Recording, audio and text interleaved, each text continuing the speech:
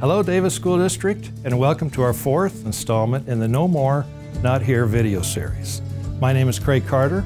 I'm the business administrator with the Davis School District, and today it's my privilege to be with these amazing students and educators at Syracuse High School.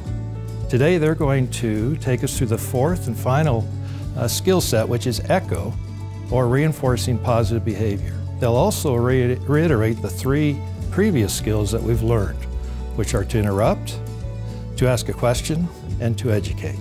So thank you for joining us and enjoy the video. We've been talking about No More Not Here in our schools because we want to stop hateful and harmful behavior. Our first skill was interrupt. What might that look like? Interrupting is like when you see someone doing something hurtful or even saying something harmful, you interrupt them and tell a trusted adult. Like saying stop when you hear somebody say something hurtful and telling a trusted adult.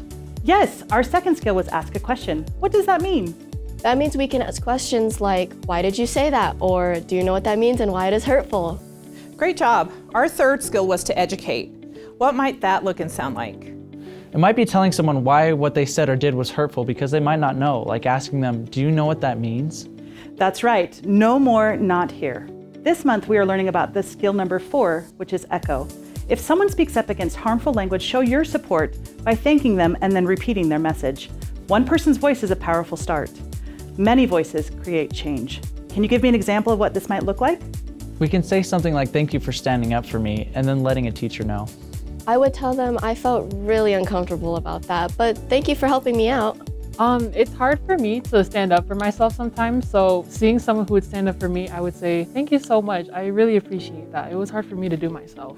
Have you used the echo skill before or seen the skill used at school? I actually have. Like, me and my friend the other day, we were walking down the hall and we hear these two other friends and they're like calling each other nicknames, but I overheard that they were using like a slur.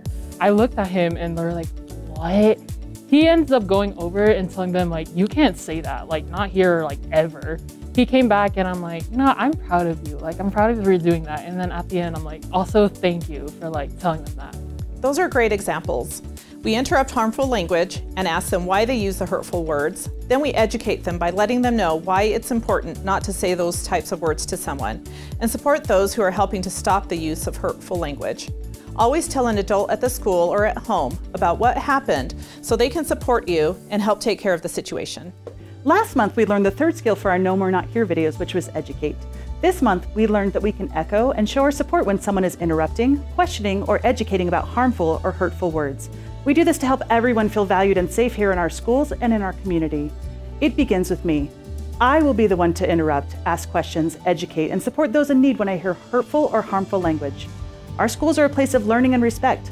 Harmful words have no place in our schools. No more, not here. This is a teachable moment. Our schools are a place of learning and respect. As we continue to grow, learn, and understand, I will be the one to interrupt, question, and educate about harmful and hurtful language and acts. Teachers will report these acts to school principals, who will make sure appropriate consequences and supportive measures are put in place. No more, not here. No more, not here.